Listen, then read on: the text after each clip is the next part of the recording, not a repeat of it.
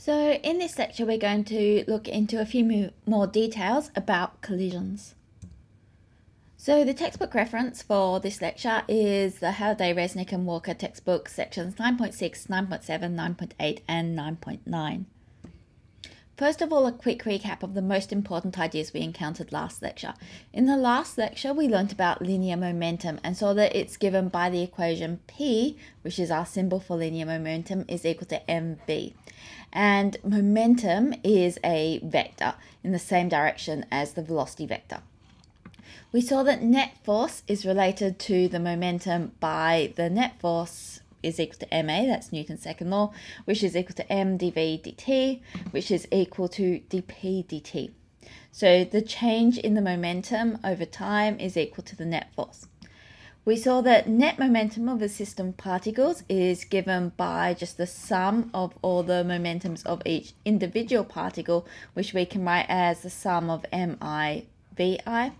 And so we saw that we could relate this to the velocity of the center of mass. So the net momentum was equal to the total mass of the system times the velocity of the center of mass. We saw that impulse is useful and it's given the symbol J or sometimes I, and it's equal to the integral of the force with respect to time. So the change in momentum is the impulse. So if we know how the force changes with time, we can work out how the momentum changes. And we saw that when no external forces act, the momentum is conserved. This must be so because this thing is then zero. So the impulse and the change in momentum are both zero. Okay, so we started this lecture with a fun demo where we asked what would happen to this cylinder, and most people thought that the cylinder would roll down the slope, which is usually correct, but this was actually a special cylinder with an unbalanced mass. So when I let go of it, it actually rolled up the slope.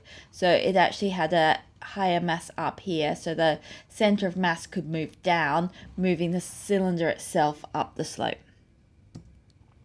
Okay, so we're looking at collisions, so different types of collisions. There's different ways that we can classify collisions. So in elastic collisions, kinetic energy is conserved. And then we've got inelastic collisions where some kinetic energy is lost. And there's something which is called a perfectly or completely inelastic collision in which the colliding particles stick together and so have the same final velocity. Okay, so what we'll do now is we'll write down equations to describe a collision between two particles in one dimension for each of these different situations. And then in the lecture we had a look at some demonstrations.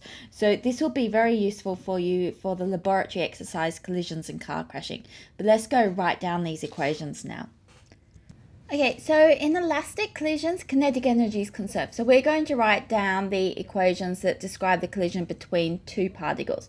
So momentum is conserved. So we've got m1, u1, where u1 stands for the initial velocity of body 1, plus m2, u2 is equal to m1, v1, where v1 stands for the final velocity, and m2, v2.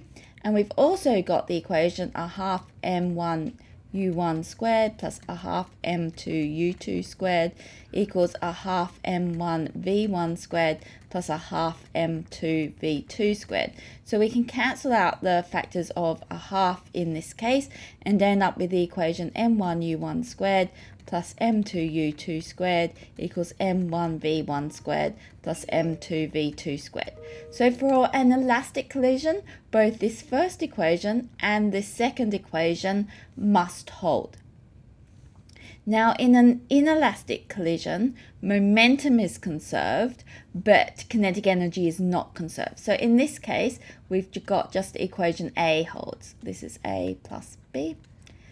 And in a perfectly or completely inelastic collision, then the particles stick together. So then we can write for our momentum conservation equation, m1u1 plus m2u2 is equal to, now because they're sticking together, they're moving off with the same speed. So we've got the same final speed for the two bodies. So we can write it this way. So this is the equation that describes what happens in a perfectly inelastic collision.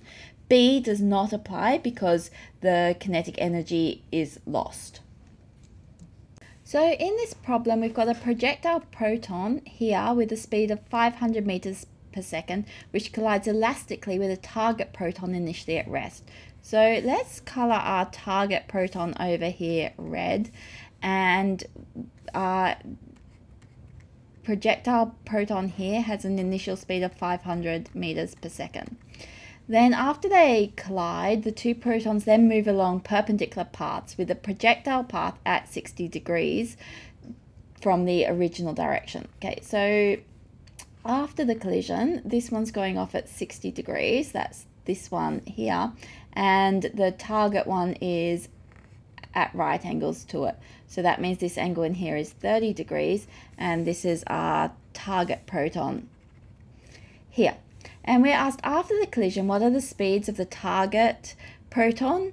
And we'll need to also find the projectile proton. Okay, so in this collision, it's elastic. So we've got momentum and kinetic energy conserved. So momentum is conserved. And since momentum's a vector, that means it's conserved in the x direction, which let's take this as the x direction, and it's also conserved in the y direction. So in x direction, we can write, well, initially the projectile proton is moving with a speed of 500 meters per second. So we can say mass of the proton times u. And then afterwards, both of these have some velocity in the x direction. So we can split their velocities into horizontal and vertical. So we can split their velocities into horizontal and vertical components. So let's label this one V1 and label this one V2. So horizontally we've got V1 cos 60. So this is MP times V1 cos 60. Plus, this one here is also a proton, so it's also got mass MP, times V2 cos 30. And you can see that the mass of the protons are going to cancel out everywhere. So we can write this as V1 on 2, because cos 60 is a half, plus V2 root 3 on 2. And now in y direction, initially there is no momentum, so we've got 0, and then afterwards these two have opposite y components. So we have MP times V1 sine 60, we'll take up as positive, minus MP V2 sine 30. So we can write this as V1 times sine 60, which is root 3 on 2, is equal to V2 times sine 30, which is on 2. So we have V2 is equal to V1 root 3. So let's substitute this back into our x direction formula here. So rewriting this, we've got u is 500. So we've got 500 is equal to V1 on 2 plus V2, which is equal to V1 root 3. So V1 root 3 times root 3 on 2. So we can say, well, multiplying everything by 2, we've got 1000 is equal to V1 plus root 3 times root 3. That's 3V1. So this is equal to 4V1. So that tells us that V1 is equal to 1000 over 4, which is equal to 250 meters per second. So that is actually the answer to B, because that was the V1 was the speed of the projectile. So this is 250 meters per second. And then the target, that's V2. So we've got V2 is equal to root 3 V1. So that tells us that V2 is equal to root 3 times 250, which is equal to 433 meters per second. So this is 433 meters per second. Now, we should just check our answer, because we didn't actually use, when we were coming up with this, that it was a completely elastic collision. So because it's a completely elastic collision, it tells us that kinetic energy should be conserved. So we should check K is conserved. So we've got initially, we've got a half MP times the initial velocity squared, which is 500 squared, and that's equal to the final velocities, and we've calculated the final velocities here. So that's a half mp times 433 squared plus a half mp times 250 squared. We can cancel out the half mps, and we've got 500 squared, which is 250,000, which is equal to, when I do it on my calculator, I get 249,989. So within our significant figures, this is absolutely right. So it does look like we have performed this calculation correctly. So we then looked at the ballistic pendulum. The ballistic pendulum is when we shoot a bullet into a block which is free to swing up like a pendulum. So the question was, when the bullet collides with the block, is momentum conserved and is mechanical energy conserved? So when the bullet collides with the block, momentum is conserved because external forces are negligible. The forces come from the bullet on the block, so those are internal forces. Now, is mechanical energy conserved? Well, no, it's not. I mean, if you hear a bullet colliding with anything, it tends to be quite loud, so it's losing energy through sound energy. There tends to be a lot of friction as well, so energy is generally not conserved. And then it says when the block and bullet rise, is momentum conserved? So then we had the bullet embedded in the block and then it started to rise, and in that case momentum is not conserved because gravity is acting on it to slow it down, and that's a significant external force. And then is mechanical energy conserved? Well, it is in that case because gravity is acting, but it's not a non-conservative force. So in fact, non-conservative forces aren't significant as after the collision. They're only significant during the collision. So then we had a look at the ballistic pendulum, which we will do very shortly, but and we calculated the initial velocity of the bullet from how high the ballistic pendulum went. Now to practice this for Physics 1A, try questions 4 and 5 in set 3, and for Higher Physics 1A, try questions 5 and 6 in set 3. So this demonstration is of a ballistic pendulum. So in this case, I've got a bullet which is loaded here. I've pulled this spring back. So at the moment, there's a lot of potential energy stored in that spring, which I'm going to release very soon. That's going to give the bullet some initial velocity. The bullet will then shoot into this block of paraffin here and hopefully become embedded in it. So during that collision, the momentum is conserved. The initial momentum of the bullet goes into the final momentum of the bullet plus the paraffin.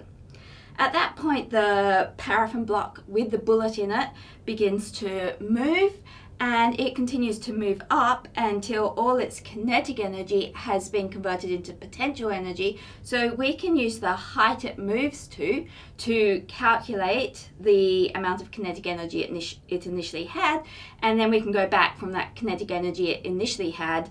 We can calculate how much speed the bullet had when it was launched into the paraffin block. So in this case, my bullet has a mass of 7.7 grams. My paraffin block has a mass of 76.4 grams. And the length of the string from the pivot point up here to the center of mass of the paraffin block is 22.5 centimeters. So we'll be using those numbers later to do our calculation. But let's have a look at this demonstration.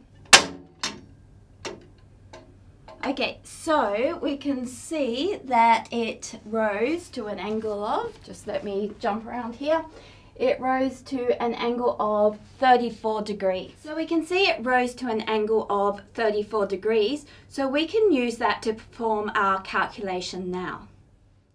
So we're considering our ballistic pendulum. So initially we've got the paraffin block and we'll let it have mass MP here, and we've got the bullet travelling towards it with some initial speed UB, and we'll say that the mass of the bullet is given by MB. So as the bullet collides with the paraffin, assume momentum is conserved. So momentum will be conserved, linear momentum will be conserved if external forces aren't playing a significant role in this, and they're not. We've got the gravitational force acting on the system, but that is very small compared to all of the internal forces involved. So then the bullet becomes stuck in the paraffin block, and the paraffin block moves up. So eventually it moves up to some height. Let's call that h, where it comes to rest. And from when it starts moving to when it comes to rest, we can assume that mechanical energy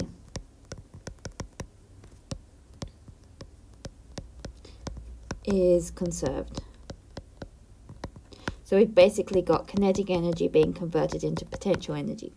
Okay, so let's write down the equation to describe this first step. We've said that the momentum is conserved. So the initial momentum, the paraffin is stationary, so the momentum is all in the bullet. So the initial momentum is given by the mass of the bullet times the speed of the bullet, and this is equal to the final speed of the bullet plus the paraffin. So mass of bullet plus mass of paraffin times the final speed.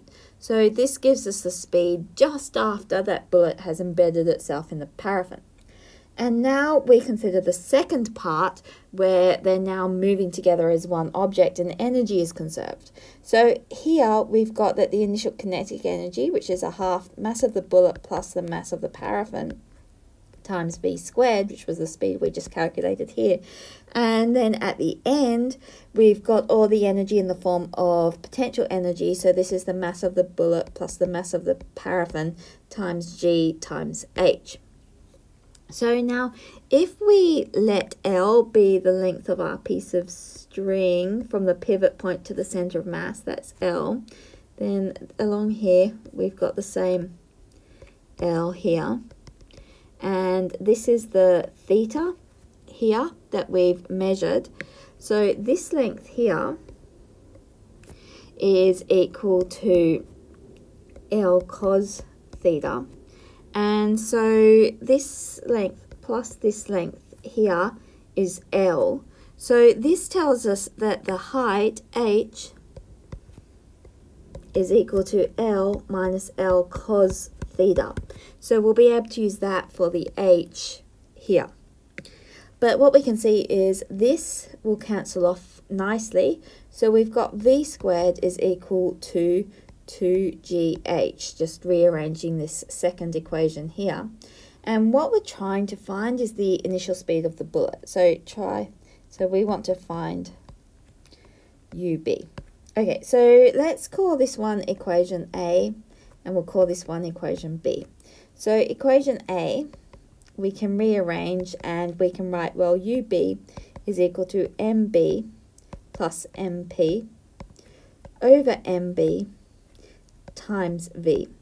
And then in equation B, we've worked out what v squared is, so we can just substitute in the square root of that for v. So this is equal to mb plus mp over mb times the square root of 2gh. So that was sub in B.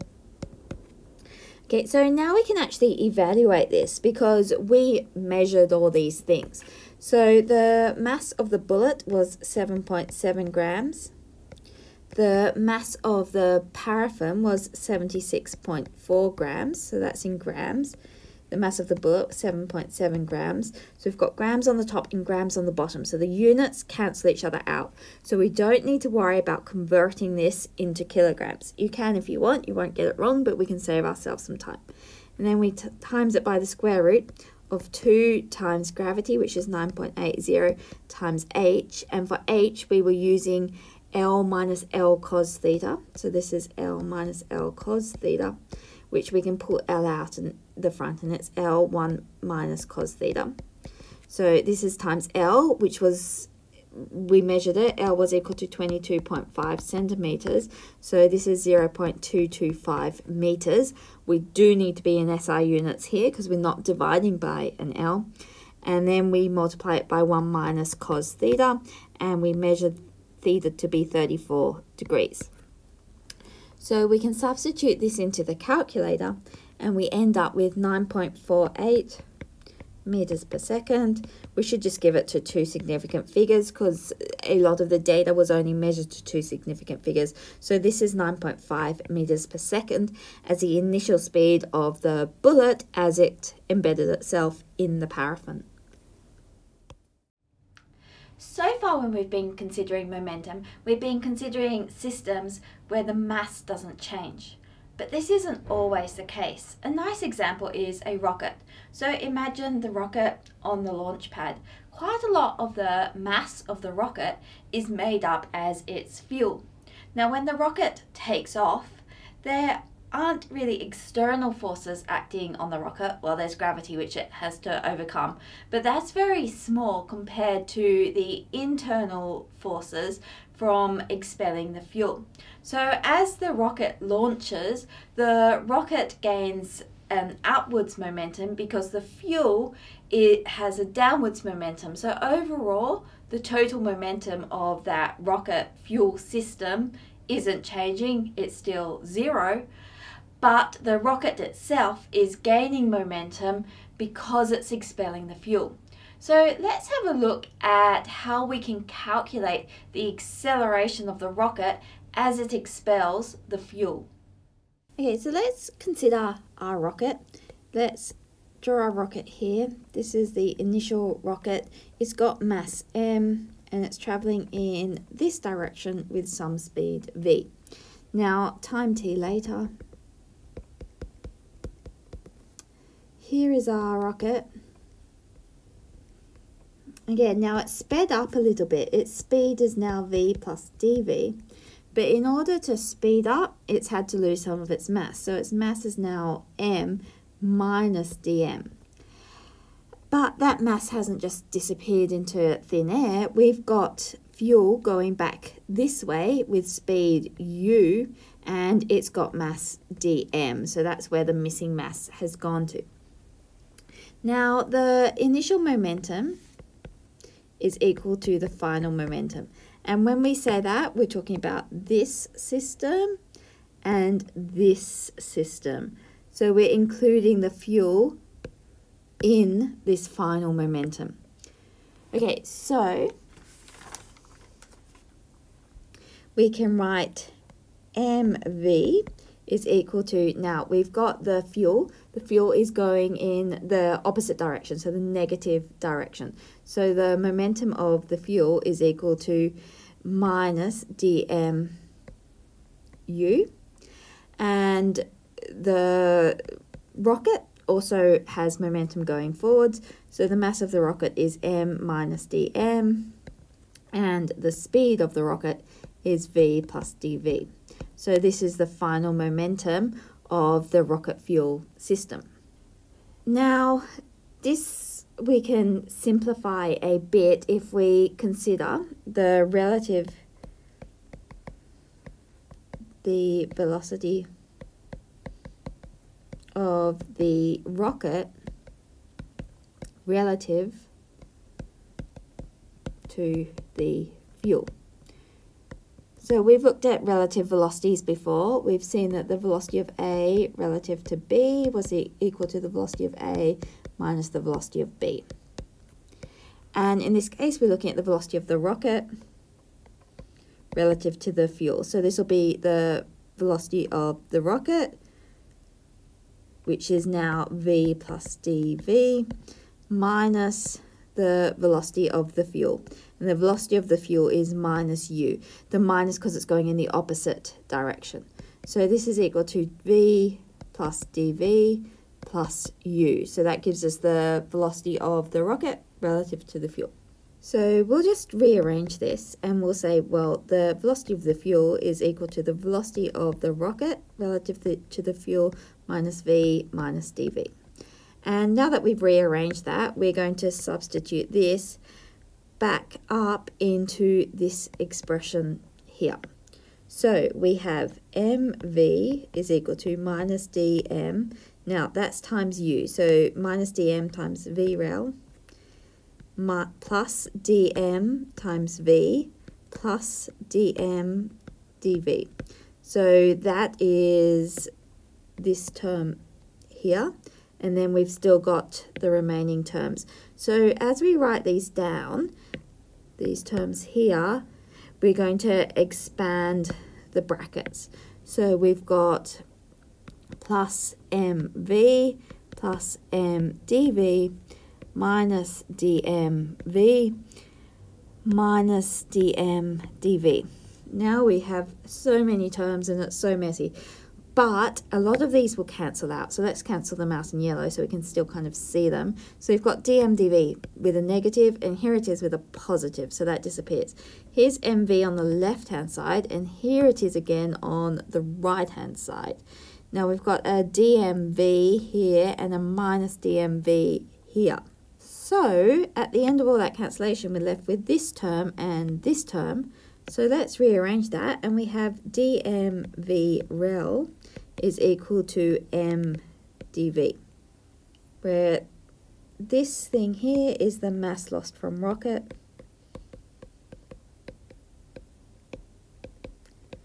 and this thing here is the mass of the rocket. Now we can actually make this into a nice rocket equation if we divide through by dt. So let's divide through by dt. We've got dm dt v rel is equal to m dv dt. And why this is a nice rocket equation is, well, we know that dv dt, that is the acceleration. dm dt, that's the mass lost from the rocket. So we can actually give that a symbol r, which is the rate at which it's losing mass. So we've got r times the relative velocity between the rocket and the fuel is equal to ma. So this is our rocket equation, and it tells us about how quickly a rocket accelerates. Now the other thing we might care about for our rocket is, well, how fast is it actually going? So if at time t initial the rocket has mass m initial and it has speed v initial, then at time t final the rocket has mass m final and the rocket has speed v final. Well, what is the change in velocity? To do that, we can once again use this equation here. It's just we need to make both terms on this equation, both the terms on either side, be talking about the same thing so that we can integrate. And at the moment, this is the mass lost from the rocket, and on the right-hand side, we've got the mass of the rocket. So if we want to do the change of mass of the rocket, instead of considering this, we're going to consider this part, then that mass is actually lost. So we should write this as dm v rel is equal to m dv, and in this case this dm, this is the change in mass of the rocket itself. Okay, so what we want to do is just integrate this, and we've got here our limits for our integral. So let's rearrange and then integrate. So I'll just scroll up to get some more room. Sorry, picture. Okay, so we have minus dm on m times v rel is equal to dv, and now we're integrating, and we've said that when we have speed v initial, the mass of the rocket is m initial. When we have speed v final, the mass of the rocket is mass m final. And so solving this, when we integrate a 1 on x function, we end up with a log x. So this is equal to minus v rel, because that's a constant, times log m from m initial to m final is equal to this thing, which is just v from v initial to v final. So this is equal to minus v rel log m final minus log m initial is equal to v final minus v initial. And so let's get rid of this negative sign by putting a negative there and a positive there. Now when we do log m initial minus log m final, we can write that as a fraction, so inside the logarithm. So we've got v final minus v initial is equal to v rel times log m initial over m final. And so that'll tell us by how much our rocket has sped up. So let's have a look at the problem now. Okay, so in this problem we have a rocket with an initial mass of 850 kilograms, which consumes fuel at a rate of 2.3 kilograms per second. The speed VREL of the exhaust gas relative to the rocket engine is 2,800 meters per second. And we want to know what thrust does the rocket engine provide. Okay, so we have our rocket equation that the mass times the acceleration of the rocket is equal to the rate of exhaust times the relative velocity of the fuel. And this fuel being released is the only force that is driving this rocket forwards. So this is also equal to the net force, which is the thrust. So this is equal to the thrust. So all we need to do to calculate the thrust is substitute into this equation. So this is equal to 2.3 kilograms per second times 2,800, which gives us 6,440 newtons, or we should probably give it to two significant figures, so 6,400 newtons. So a problem, a 5 kilogram block with a speed of 3 meters per second collides with a 10 kilogram block that has a speed of 2 meters per second in the same direction. After the collision, the 10 kilogram block travels in the original direction with a speed of 2.5 meters per second. Part 1, what is the velocity of the 5 kilogram block immediately after the collision? Part 2, by how much does the total kinetic energy of the system of the two blocks change because of the collision? Part 3, suppose instead that the 10 kilogram block ends up with a speed of 4 meters per second. What then is the change in kinetic energy? And part 4, account for the result you obtained in C. So a good way to start this problem is start by drawing a diagram. So let's draw here what happens initially. So we've got one block here, and we're told that it has a mass of 5 kilograms, and we'll call that block 1. And it's traveling with a speed of 3 meters per second. And then we have a second block, which is going in the same direction. So this is block 2. And it has a mass of 10 kilograms, and it's traveling in the same direction at 2 meters per second. Then we're told that after the collision, so let's draw a final diagram over here.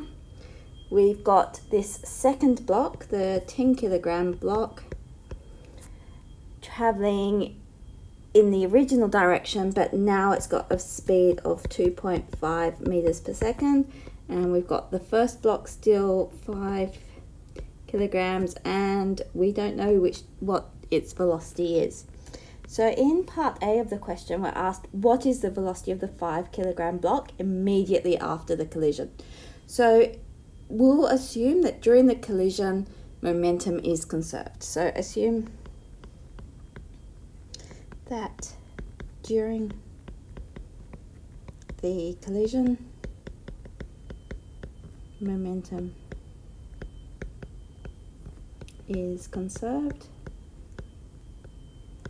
So we can write m1u1 plus m2u2 is equal to m1v1 plus m2v2, which what we're trying to find is this v1. So we can rearrange this and write, well, v1 is equal to m1u1 plus m2u2 minus m2v2, and this is all divided by m1.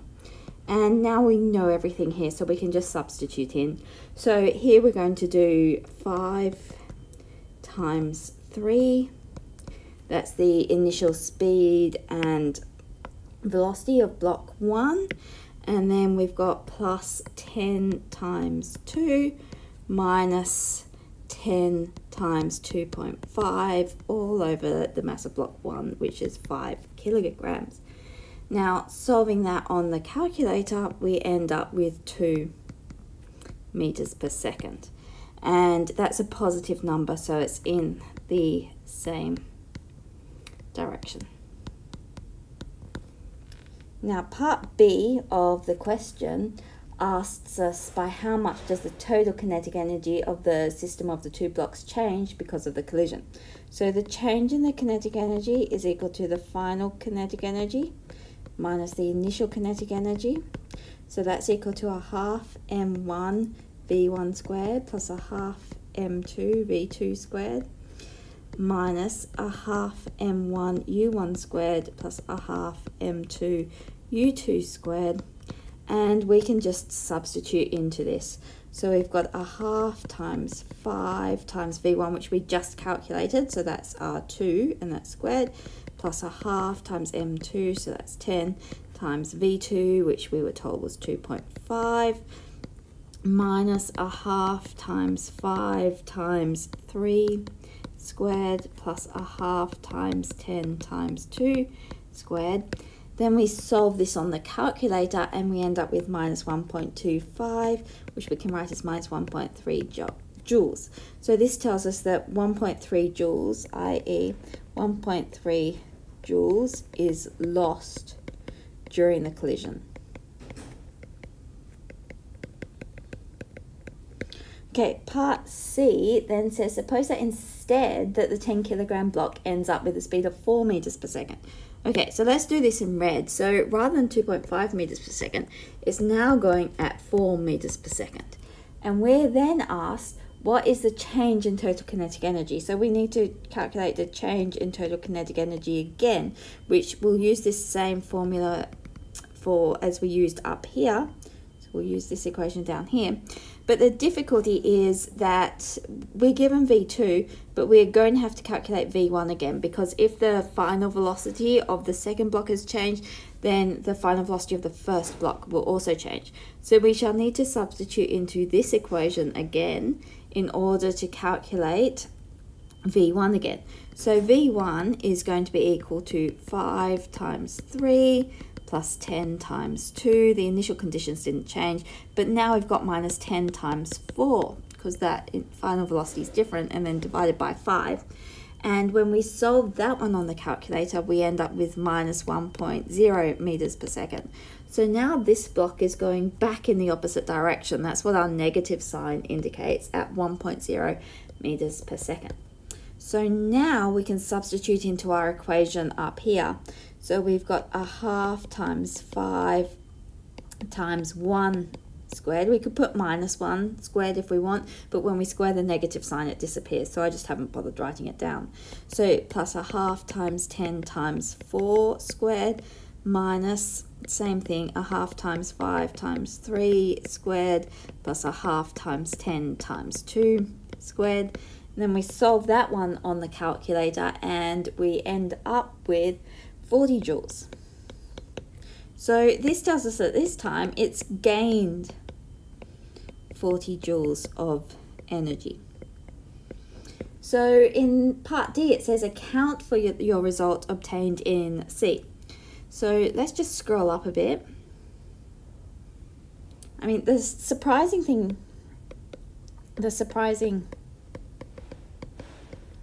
thing is that this is positive, so that indicates that it's gained kinetic energy. So this energy has to come from somewhere.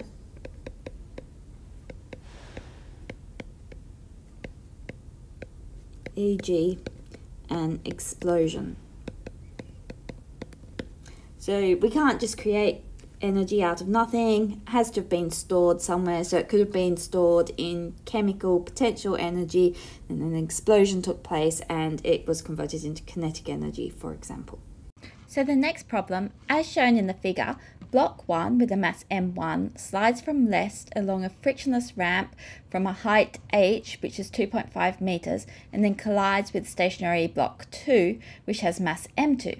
After the collision, block 2 slides into a region where the coefficient of kinetic friction is mu k, which is 0.500, and comes to a stop in distance d within that region. And then we're asked, what is the value of the distance d in meters if the collision is A, elastic, or B, completely inelastic? Okay, so in this problem, it's a bit complicated. we've got a block which slides down a ramp. It's got mass m1 and it slides down a height h.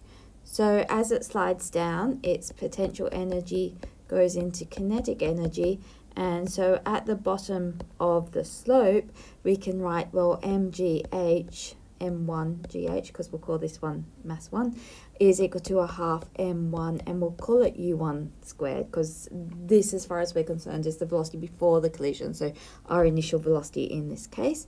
So we can cancel out this m1s, and we can rearrange this, and this tells us that u1 squared is equal to 2gh, which tells us that u1 is equal to the square root of 2gh. So we now know the speed of block 1 when it gets to the bottom of the slope. Now at the bottom of the slope, some interesting stuff happens. It collides with block 2, which then goes along this area with friction, and the coefficient of kinetic friction, mu k, is equal to 0.500. And in part A, we have an elastic collision. Now what I'm going to do is I'm just going to divide the page in half, and we'll do part B here, which is completely inelastic.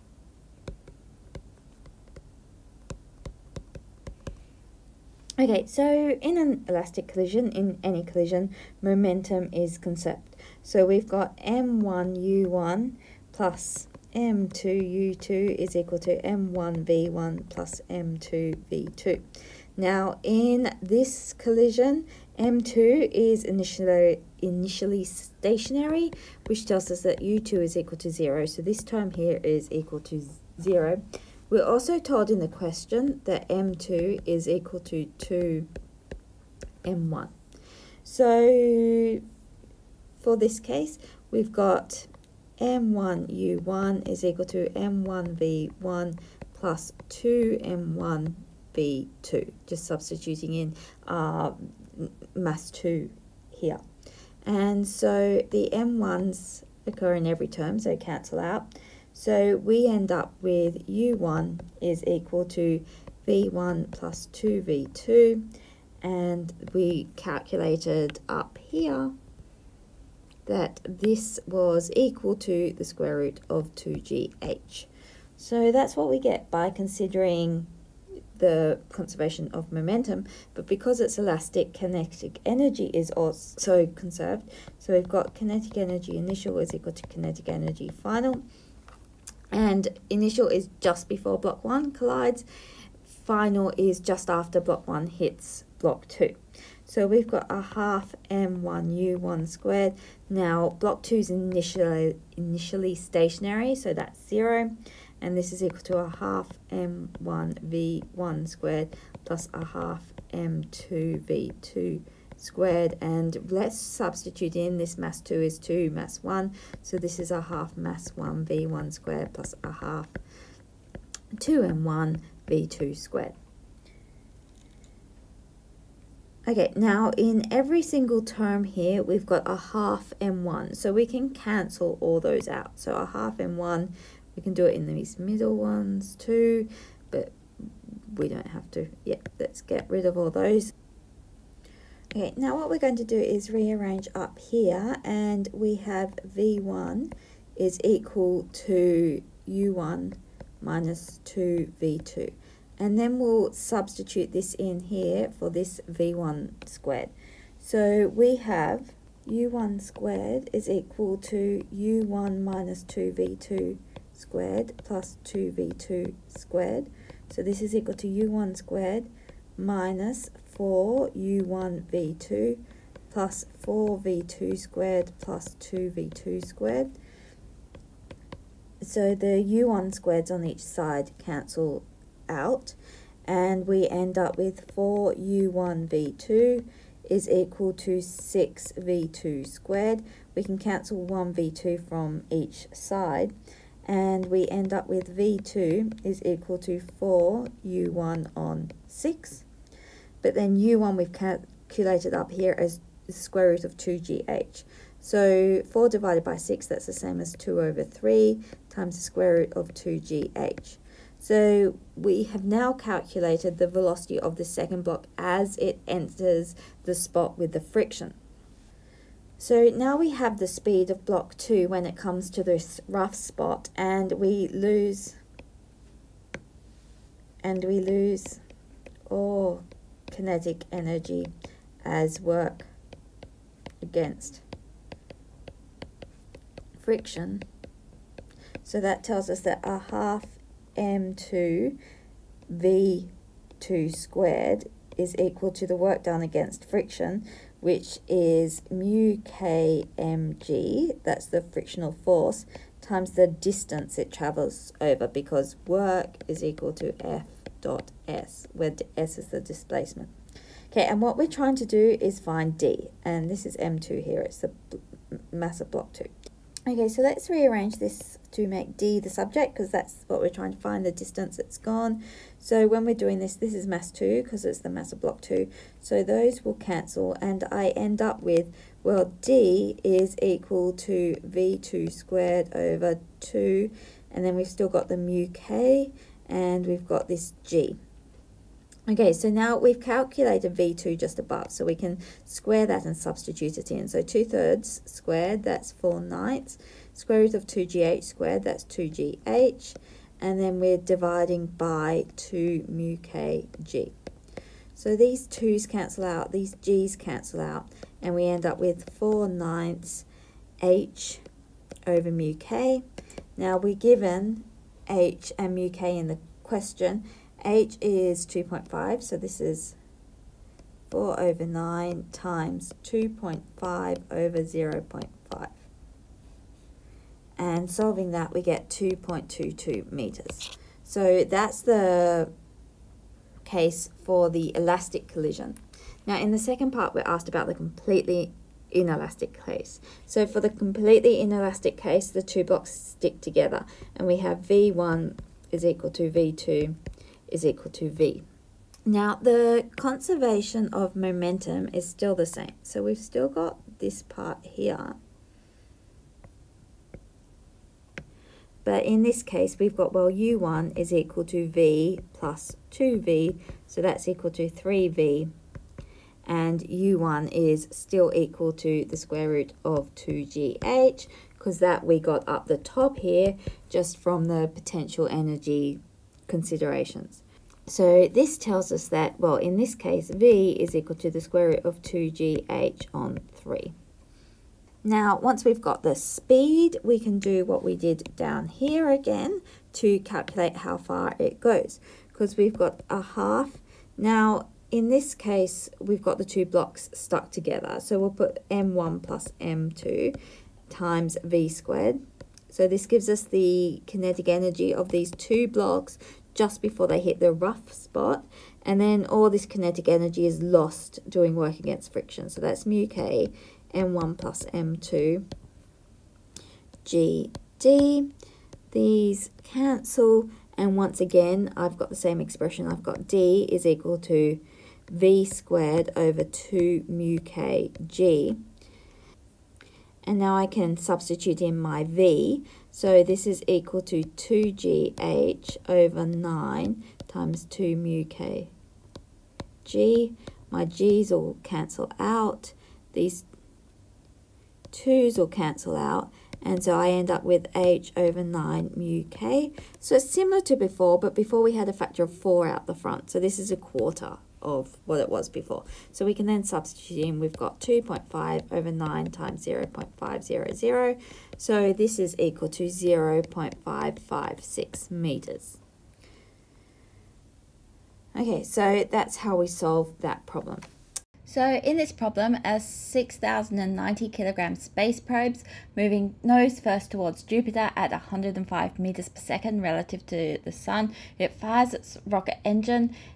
There's an ejection of 80 kilograms of exhaust at a speed of 253 meters per second relative to the space probe. And we're asked, what is the final velocity of the probe? So in this problem, we've got a space probe with an initial mass of 6,090 kilograms. It's initially heading towards Jupiter with a speed of 105 meters per second. It then exhausts some fuel. Its change in mass, so the amount of fuel it exhausts, is equal to 80 kilograms. And the velocity of the fuel relative to the space probe is 253 meters per second. And we're asked what's the final speed of the space probe. So we derived the expression that the final velocity minus the initial velocity is equal to the relative velocity of the exhaust to the probe in this case, times log of the initial mass over the final mass. So we've got almost all these things. The final mass is going to be equal to the initial mass minus the change in the mass. So let's rearrange this. We have the final mass is equal to the initial mass plus the relative speed, the initial speed plus the relative speed times log initial mass over initial mass minus delta m. Now we've got absolutely everything here, so we can just substitute in. So this is equal to 105 plus 253 times log of 6090 over 6090 minus 80.